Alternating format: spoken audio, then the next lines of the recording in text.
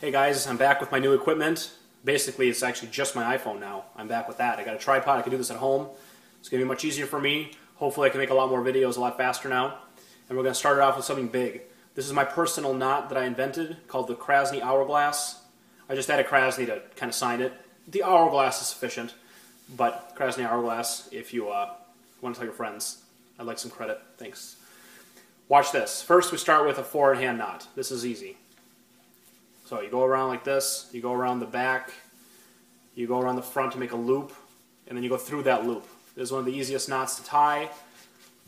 It creates an asymmetrical, narrow knot. This is one of my favorite knots to wear loose. And by loose, I mean if you want to just loosen it up, unbutton your top button, and kind of just be casual, this one works great. Now that we have this, we can put a collar down. We don't need that anymore because the rest of the knot is tied with the little end. Basically, this is a double knot. You got a big end knot and you're going to have a little end knot. You're going to just wrap it around here and tie a knot in the back. That's all you're really going to do. But here's what's important. When you go around, you got to make sure that the seam side is down because you don't want the seam to be showing. If I just haphazardly grab this and pull it around, I'll end up with a seam right here. No good. What you want to do is you want to make sure the seam is pointed outside when you loop around. How do you do that? Well, here's what you're going to do. This is me showing you. I'm doing this in the back, but I'm showing you. I'm going to put my finger on here, like this. Okay, so I'm putting my finger on here, and then I'm going to loop this around. See that 90-degree bend I'm doing? I've just reversed this.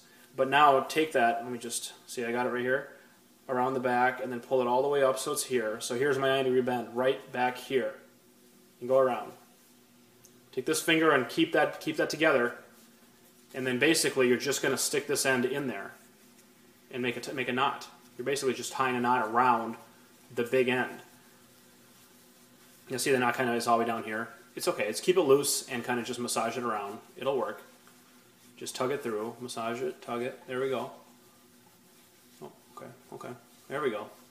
Now I like to leave a little bit of a bar right here to separate the two knots, but people have said they like it better when it's connected. That's fine. Either way works. I'm happy with both. So here you go. Now, I'm a shorter person. So for me, often I have enough little end to stick into my loop. But if you don't, you might have to get a vest. You tall guys, you got to get some vests or some suits. You have to, because if you want to tie these fancy knots that eat up a lot of fabric, you got to cover up so the little end doesn't dangle. Or get a tie clip. You could tie clip it on it. Put a tie clip right here, right here. So yeah, this is the Hourglass. I hope you like it. It takes a little bit of practice to get this thing down to be right, but try it 4 or 5 times. You should have it no problem after that. And it's quite unique looking. It's not a knot you can mistake for like somebody who doesn't know what they're doing. You definitely know what you're doing if you're tying 2 knots. You don't accidentally tie 2 tie knots. Whoops. Try doing it on purpose. It's hard enough, So dress for success. Send me some pictures. Let me see what you're doing. Thanks a lot.